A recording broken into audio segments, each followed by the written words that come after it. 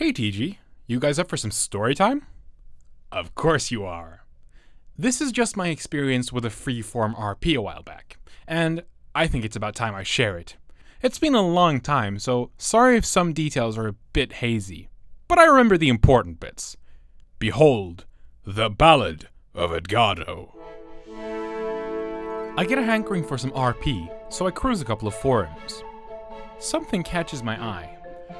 Some kind of weird combination of stuff from Dragon Ball Z, Gurren Lagann, Avatar The Last Airbender, and a few other themes from different shows.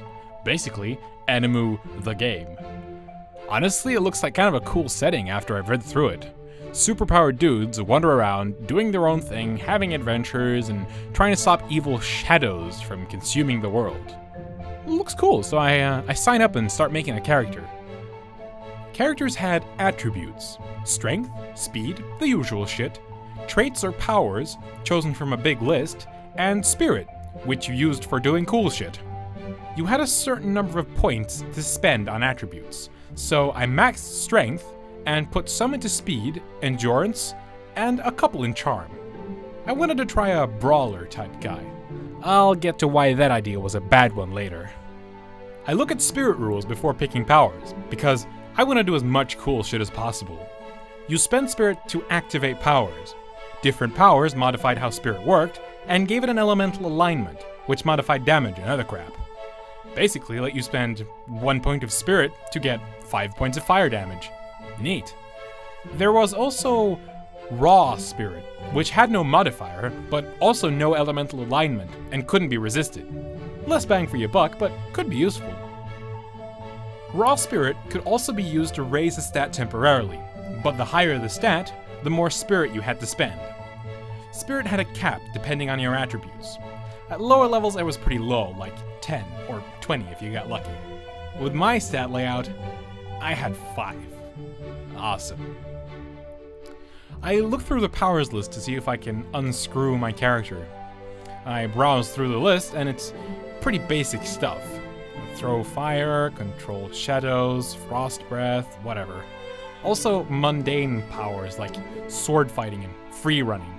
I choose unarmed combat right off the bat because I want to punch people. Still a bad idea. I keep looking and I see something interesting tucked away in the list. Overflowing spirit. Pretty expensive points-wise for a simple power, but my eyes lit up at what it did. Removes the spirit cap. Plus some other crap which I glanced over at the time, but more on that in a bit. Oh fuck, now that is pretty abusable. I figure everyone else takes it, so I take it too. And then I take Battle Cry for a spirit buff and to blow the last of my power points. Character's pretty much done, so I name him Edgardo because it sounded cool at the time. Ready to go, Edgardo the Brawler sets out on his quest to do whatever. I start in the central town where everyone else hangs out. I introduce myself. I describe him as hot-blooded, hot-tempered, courageous, and always itching for adventure. Honestly a pretty flat character, but whatever, I thought he was okay. I promptly get laughed at for making such a naive and lowbrow character. Apparently, everyone has made brooding anti-heroes who sit in dark corners and don't really do much of anything. I swear, the tavern had to be some kind of 8th dimensional shape, because everyone was in their own fucking corner away from everyone else. But the last straw came from some asshole drinking his wine at the bar. Edgardo is such a stupid name anyway. Motherfucker, Edgardo did not walk in here to be mocked by a bunch of trenchcoat wearing pricks that are trying to be edgier than a goddamn razor blade factory. I take a swing, and quickly discover that I am well and truly butt-fucked. Apparently, unarmed combat was hosed from the start, as fists don't do shit against even the lightest armor, and don't get damage multipliers. Fantastic.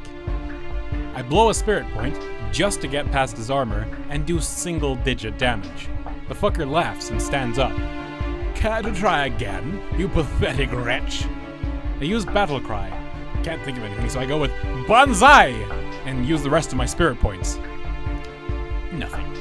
He dodges, draws his sword, and gives an eye-rolling disappear before he blasts me out of the tavern with sword lightning whatever the fuck.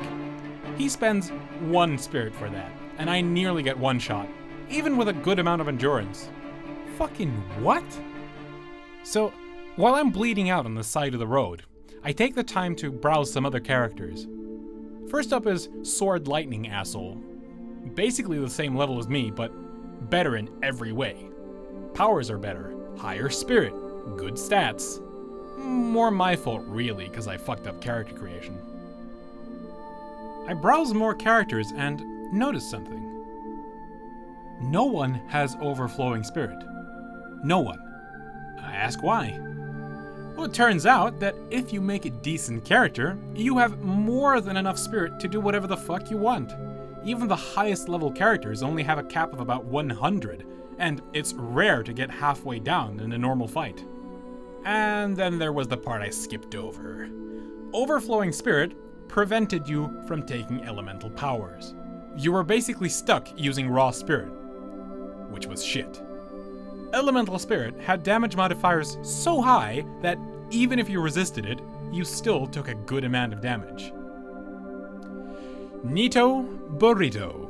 Edgardo was basically useless against everything. Since I was so screwed, I PM'd the mod to see if I could make a new character that wasn't crippled beyond belief. Lol, deal with it. You made it, you play it. So, recap. Everyone's a pretentious fuckwad, the mods don't give a shit, and Edgardo is beyond worthless. Great start. I pick myself out of the dirt and limp away to get myself healed. Nope. I was broke, so I couldn't get shit. I'd have to sit my ass down and wait to heal naturally, which would take days. Fuck that. I'm already tired of this shit. So I make an attempt to steal a potion. No. Enter Militant Zero. Yes, that was his name. I cringed too. Omnipotent character number 4782 could do anything he wanted because he had been with the RP the longest. I also suspect that he sucked the admin's dick, but whatever. He teleports to me instantly. I can't do shit because I'm basically dead on my feet, and then he lifts me into the air with magic psychic bullshit so I can't even run. He starts going on a long speech about crime and how evildoers should be punished and how he's the best and blah blah blah. Then, he gives me an ultimatum. Beg me for mercy, and I might just let you stay in this town. Otherwise, I'll throw you to the shadows. Fuck no. Edgardo does not beg. I struggle, swear, spit, and basically do everything I can to do anything to get out of this. Nope. I get thrown right through the roof of the building I was in and soar all the way out into the wilderness. Well, I'm dead. Fortunately, newbies get one free revive. I cash mine in. Zero gets super fucking butt mad about it. Says I'm dead for good because he says so, and wah! I call him out on his bullshit and immediately get shot down by everyone in the community. Suddenly, I'm the bad guy for trying to steal and picking a fight. Yeah, okay. Mods calm everyone down and say I'm alive with 1 health in the wilderness.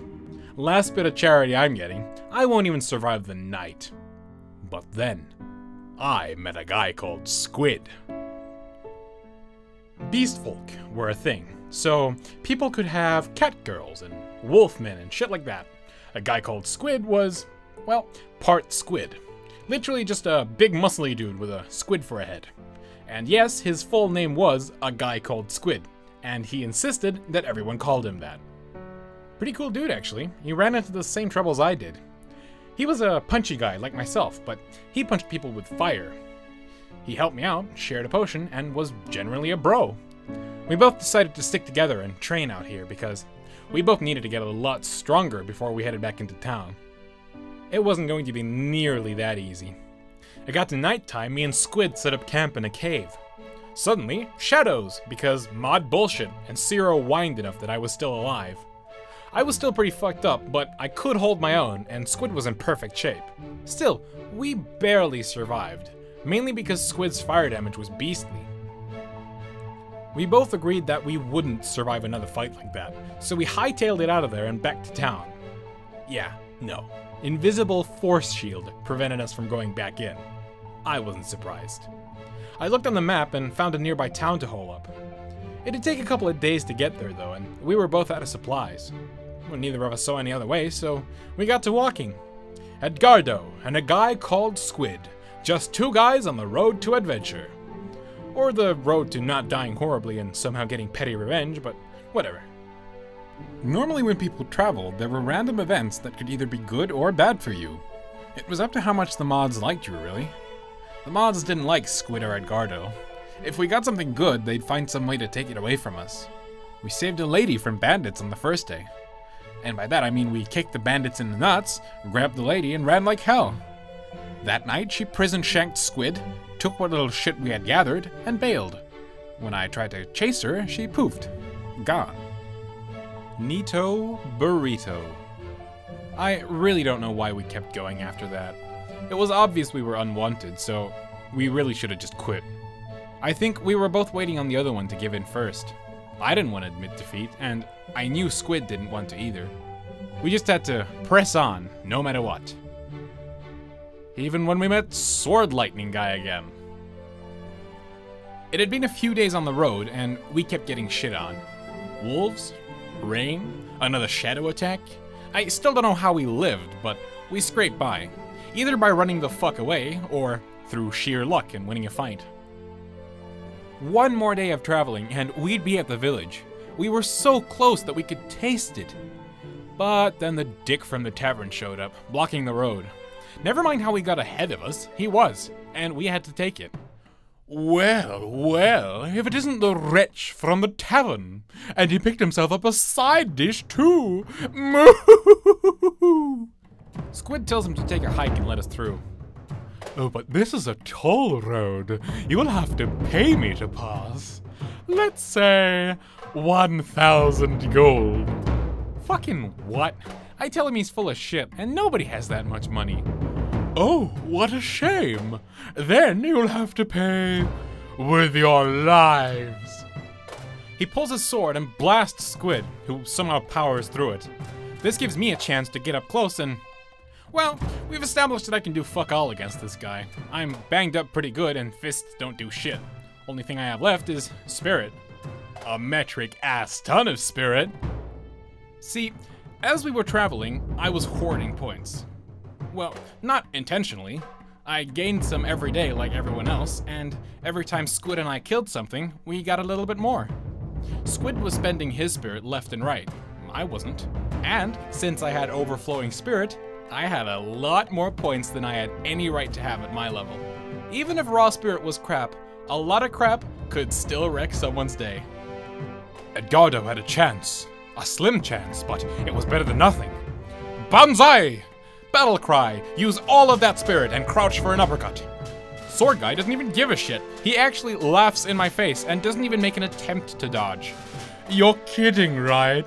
We've been through this. You can't hurt me. You're the only one laughing, asshole. My fist connects with his chin, and so does all of that raw spirit. It didn't do nearly as much damage as an elemental attack would, but it was still enough to knock him on his ass, which gave Squid the perfect setup. He jumped on Sword Gaia and blew all of his spirit too. Where there had once been a face, there was now a smoking crater. Sword Guy died, and to two underdogs to boot. Predictably, he pitched a bitch fit, and so did the rest of the players. We were murderers and outlaws and generally horrible, horrible people for deciding not to deal with this bullshit anymore. Me and Squid, we didn't give a single fuck. We had earned our first actual victory. Sure, we were nearly dead, defenseless, and still had to make it to the village, but we won. Things were looking up, at least for a little while. We still had to worry about Zero and his crap.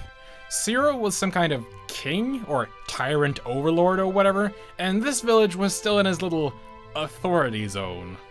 So when we finally arrive at the village, guess what special surprise is waiting for us?